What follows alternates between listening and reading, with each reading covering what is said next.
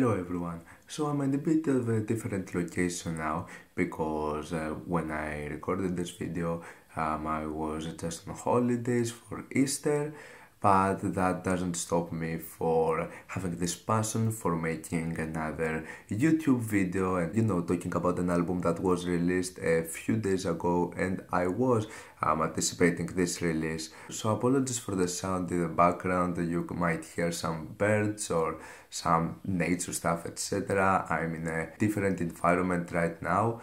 So anyways, welcome to another album review, and in this video I'm going to review Life Metal by Sunn. Sunn is without a doubt one of the most important bands when it comes to the whole genre of drone metal music. Their whole minimal but also heavy approach on drone music with the inclusion of just guitars or bass make for some solid and really intriguing experiences, which might have some weird and beautiful atmosphere, but in the most of the time they offer us something really dark and dystopian. And albums like Monoliths and Dimensions and The Black One have an important role in the metal community in general. Now, Life Metal over here is released 3 years after the release of Canon, which was an album that people didn't talk about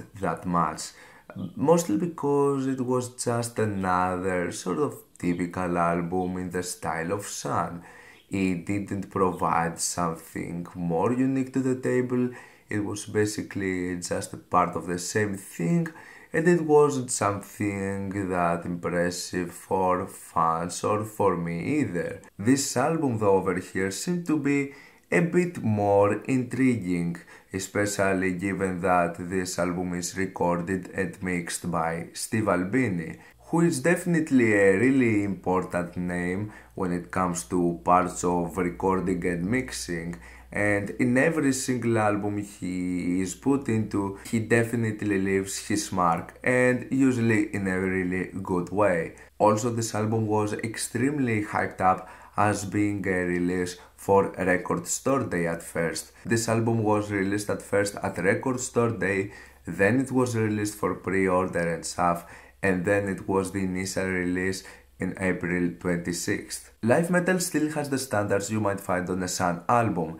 It has 4 songs and each one is really long in length, going for 11, 12, 19 and even 25 minutes on the last track. We're still talking about a long album, we're still talking about an album that has lots of lengthy drone segments. Steve Albini though really leaves his spot once again on this album because even though it has lots of things that are really reminiscent of what you will find on a Sunn album, the whole way it is produced and the whole way it sounds, it definitely sounds a bit more like refreshing and like more alive, despite being known for having a more aggressive side on mixing and recording, especially given some albums like Surfer Rosa from Pixies and In Utero from Nirvana.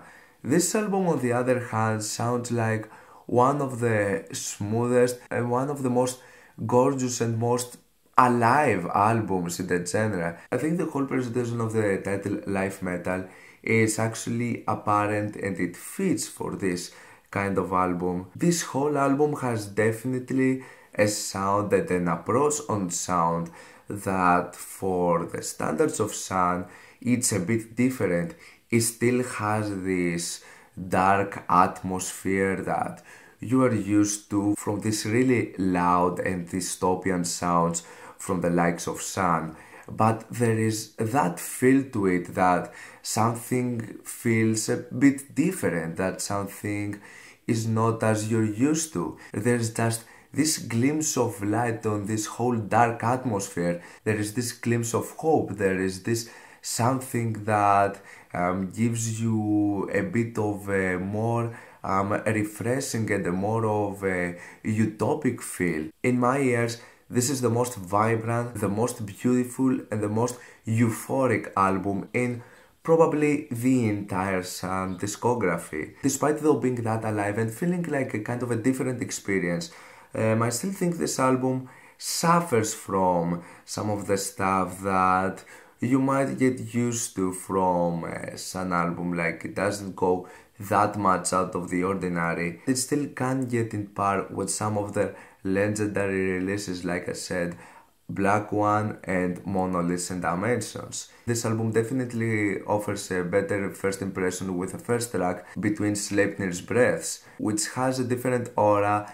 There is a bit of a different instrumentation, and I love the nice poetic approach from the vocals of Hildur. I'm not even gonna try to pronounce the rest of her name. Really gorgeous track that really gives a very nice first impression, and I was definitely looking for something in the likes of the first track. Unfortunately, the rest of the album goes for the more typical style of Sunn without having that much of a variety in terms of a different instrumentation or even some ideas that would sound as captivating. There are some nice parts here and there, but the album, apart from the first track and in some portions of the last one, Nove, the album still feels kinda flat, especially with the two tracks in the middle, Trouble There and Aurora, which are not something really that special. They have some nice elements of sound here and there, but it's the whole drone metal aesthetic that I've heard a lot of times from Sunn and execute it better in some ways. There are still some nice and solid ideas and some nice parts, and it definitely tries something different with its whole production and its whole way it sounds, giving a bit of a different feel for a Sunn album, but still this whole flair, this whole energy misses in the last releases of Sunn, and it's kind of understandable. It's a sound that they've played lots of times before, they've done it better, but still for what it is, it's a nice Sunn release, but not as one of their big releases in their discography. I'm going to give this album a 6+ out of 10. What's your opinion on this album? Like it, dislike it, why, and what do you want me to review next time? Let me know down in the comments. Leave a like if you enjoyed the video, subscribe for more content like this. Thank you for watching, and I'll see you all in the next video. Goodbye.